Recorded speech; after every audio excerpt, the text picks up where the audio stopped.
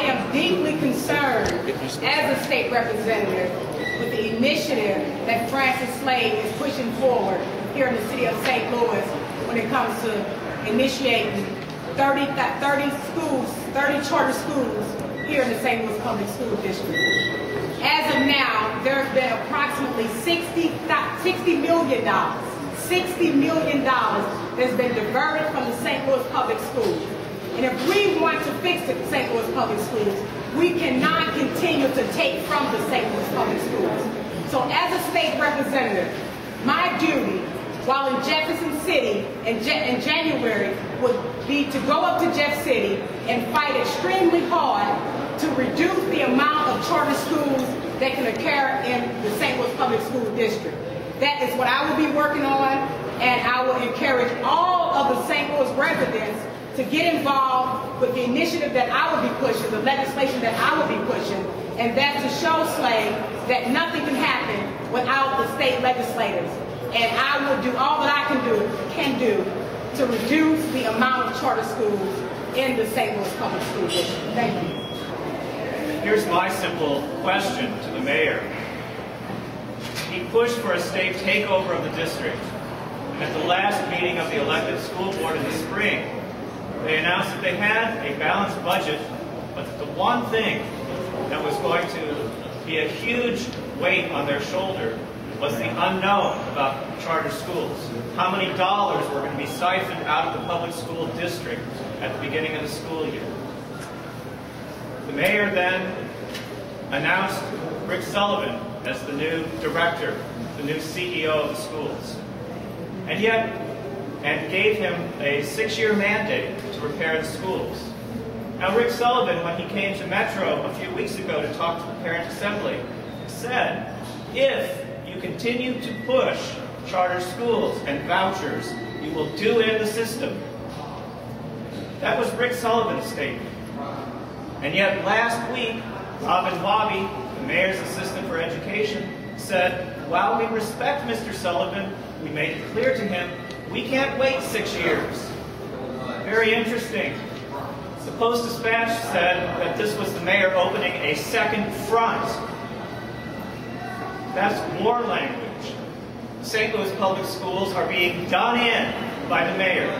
First by his bringing in Roberti, then by his pushing for a state takeover, and now by his undermining Rick Sullivan and the SAB that he so strongly endorsed, saying we can't wait, we have no patience.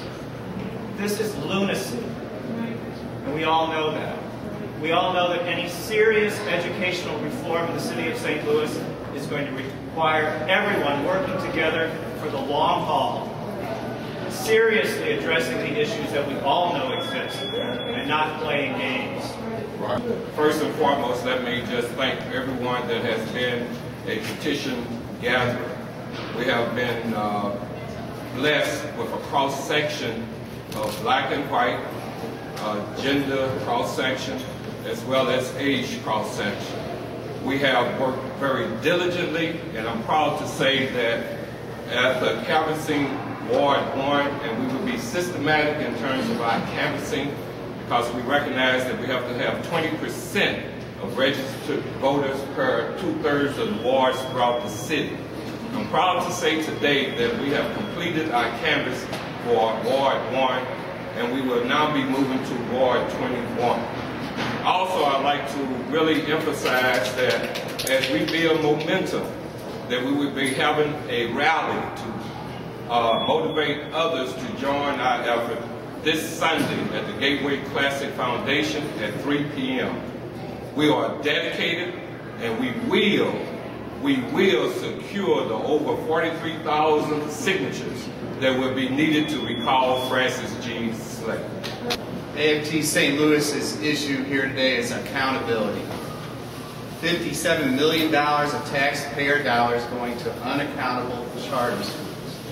And many people don't know this. The mayor issued a bond issue for Confluence charter schools for $23 million.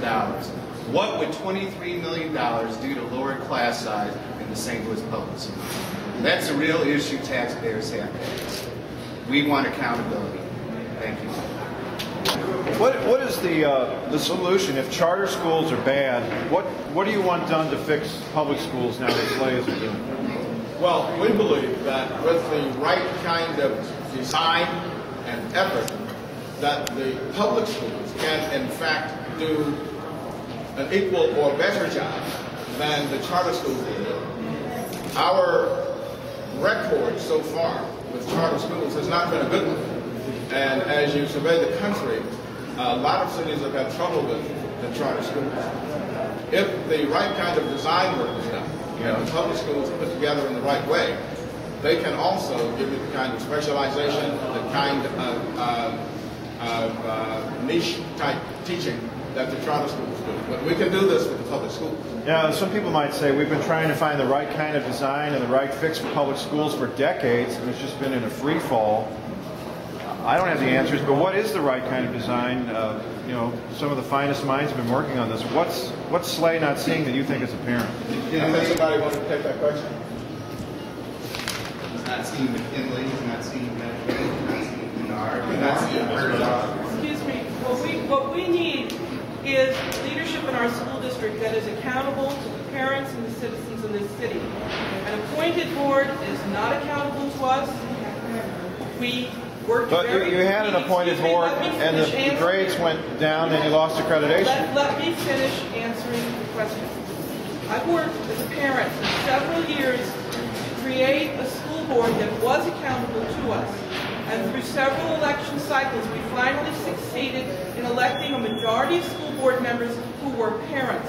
There is nobody who is more invested in this school district than the parents of children who elected it. And last April, we finally succeeded in managing to get 4 parents to be the majority of the school board.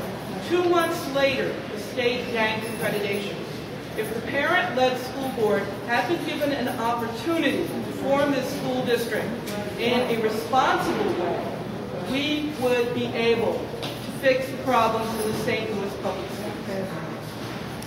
Susan, before you go, I had one more question for you. You mentioned in your opening remarks that charter schools give parents 15 more failing schools to choose from. Do you have any data to support that?